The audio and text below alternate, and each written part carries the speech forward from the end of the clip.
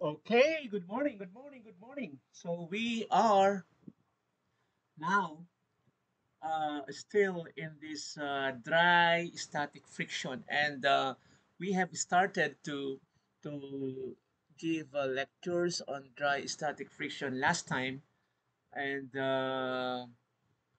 we almost finished the theory. As a summary, dry static friction friction is just a motion, no? Is just a force that opposes the motion. So whenever there's a force, that opposing force, yeah, is the friction. And we have discussed all the law, the governing principle or the conditions, how a friction uh, would uh, would happen. Yeah. So now we are going to consider some of the problems uh, in the domain of friction. So here we have a problem here. So it says 100 Newton force, 100 Newton force, Newton force acts as shown on a 300 Newton block. Okay, placed on an inclined plane, meaning the plane is uh, placed in an angle. The coefficients of friction between the block and plane are mu s, mu static is 0.25, and mu um, kinetic is zero point 0.2. Determine whether the block is in equilibrium and find the value of the friction force. So first, we have to put into details or detail out all the given. First, there is 100 Newton force. So this one, right? So this is the force. Normally, we put this as P, yeah, 100, because F is the friction force, not. And then shown on a 300 Newton block. So this block here, this one, yeah. So this block here is 300 Newton, and then it is placed in an inclined plane, and that inclined plane has this ratio of rise over run. So this is rise over run. So it's like this. So 3 over 4. Later we can get the angle, yeah, which is opposite over adjacent. No? We can get the angle of this. So later we can get the angle of it. Now, the coefficients of friction between uh, the block and plane are mu s and mu k. Now, so the coefficients of friction between the block and the plane is this. Yeah. So here, so if this is the force going up, so the friction is here. Yeah. So there we have a coefficient of friction, and the coefficient of friction, if I may re-emphasize or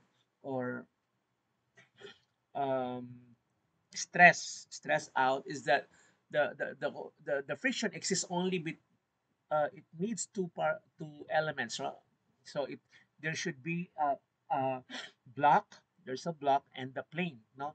So friction cannot exist alone, no, unless there is another medium like air, no. So it's also okay, but air is also another medium, another element, no. So here we have mu s, mu sub s 0.25, and mu k and zero point 0.2.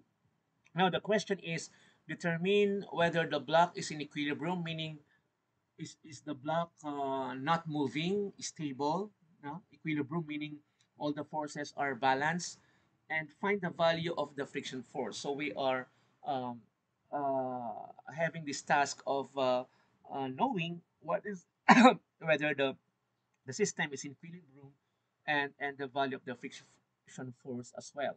So now let me pull out this like this, yeah, yeah. So solution, we go now to the solution. Determine the values of friction force and the normal reaction force from plane required to maintain equilibrium. So here is the step-by-step solution.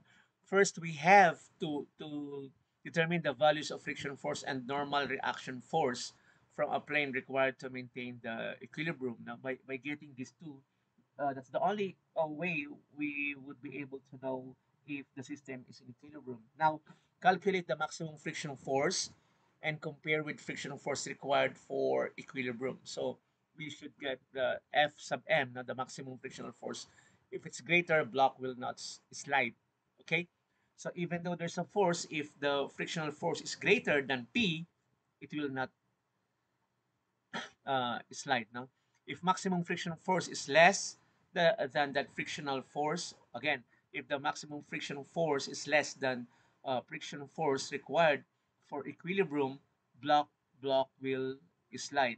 Calculate the kinetic friction force. So those are the solutions. So we go now to the solution. So let us uh, consider the solution.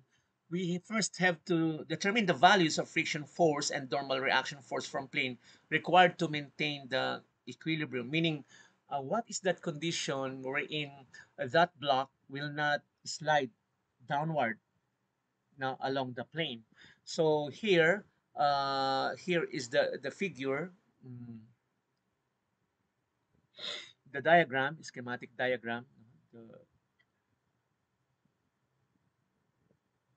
so we have 100 Newton force here, uh,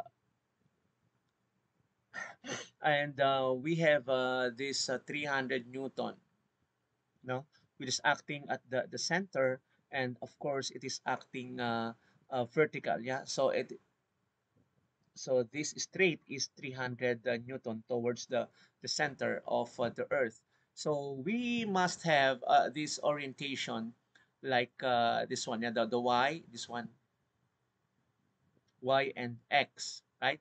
So here, if we have this, we can transfer the other um, elements like this. So here, if you are going to transfer this, yeah.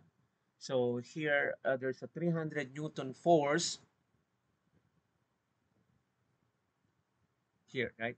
So here there's a 300 Newton force here, right? 300 Newton force, and then you can transfer or reorient this triangle, the 345, the right triangle, so it becomes like this, no? So 300 Newton, then 345 is this, yeah, 345, and that 5, which is the hypotenuse, coincide with the force, and then of course the normal force, the normal reactionary force, yeah, here, for example, here is the block.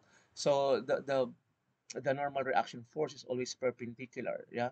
So this is the plane where the block resides, so that is the perpendicular force, which is always the normal force, right? So it is always in 90 degrees. That's why it's like this. And then here is the 100 Newton force. Always the frictional force is opposite, right? So this is the F, right? So this one is the F. Okay. So that is just to clarify everything. Yeah. Now, how do we start the solution? So first we should determine the values of friction force and normal reaction force from plane required to maintain equilibrium. So we have to get the summation of forces along the x equals to 0, because it is in equilibrium. Yeah, so it should be equated to 0. Then 100, what is this 100?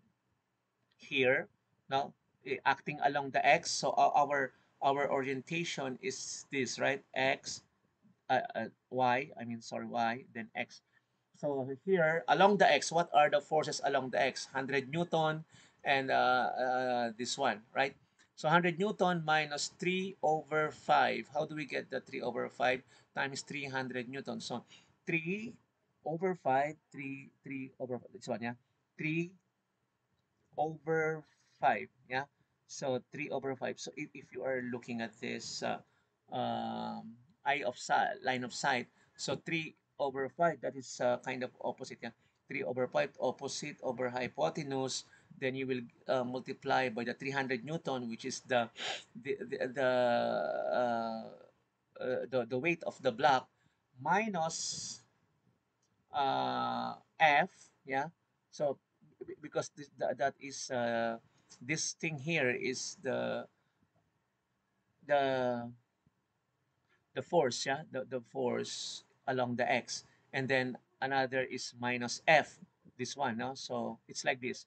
100 Newton, so 100 Newton, then this one F, so on the other side is negative, and the other side is this. Yeah, so this is 3/5 times 300 Newton. So that should be in state of equilibrium where there's no motion. No? So equilibrium. So that's it. So if you manipulate this, F equals negative 80 newtons. Then along the Y, meaning along the Y, all these are along the Y. So what are these?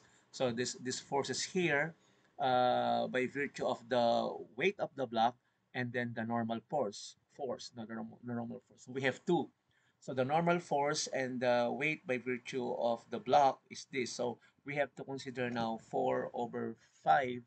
Now 4 over 5, we have to consider this one. Now 4 over 5 is this. Now so 4 over 5, we will get 240